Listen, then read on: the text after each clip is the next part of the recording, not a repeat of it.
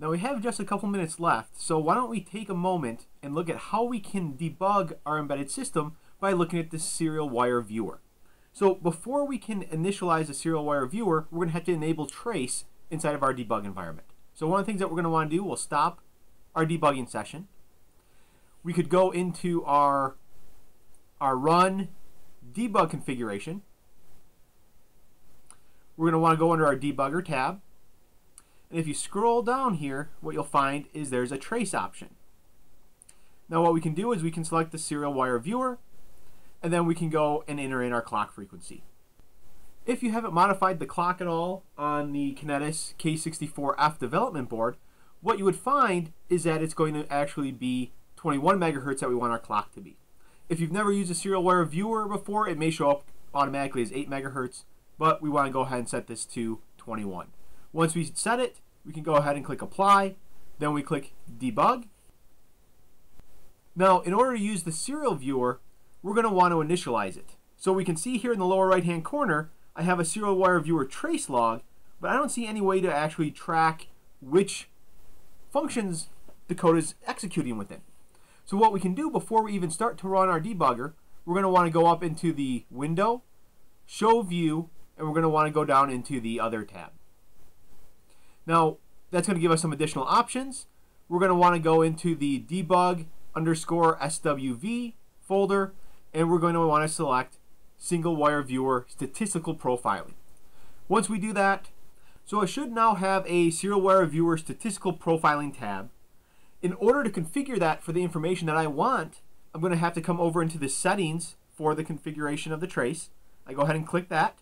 It's going to pop up the serial wire viewer settings for the K64F FreeRTOS debug. What I want to do is make sure that I enable the PC sampling. At that point, I can go ahead and adjust how often I'm sampling the PC counter. In this particular case, maybe we want to go down to, let's go down to about 512. We'll go ahead and click OK. We'll make sure that nothing else is checked. I click OK. Now I'm ready to start recording my trace. So what I'm going to then do, I'm going to go and hit the record button.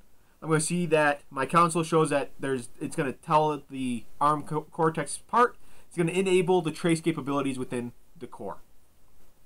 Now at this point, I'm ready to start executing my code.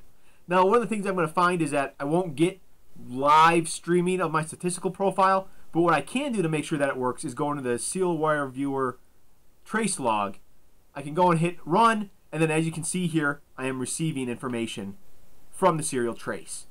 All I need to do is go and hit pause, and then I should be able to go to my statistical wire viewer, and I can now see what percentage of the different functions in my application are being used for how much of the time. So as you can see here, with a real-time operating system running, we'd expect the real-time operating system to be heavily loading our particular processor. Except if you actually look in here, what we discover is that most of the operating system tasks that are running are all related to the idle task, and that we actually have significant amount of available processing power still to write our application.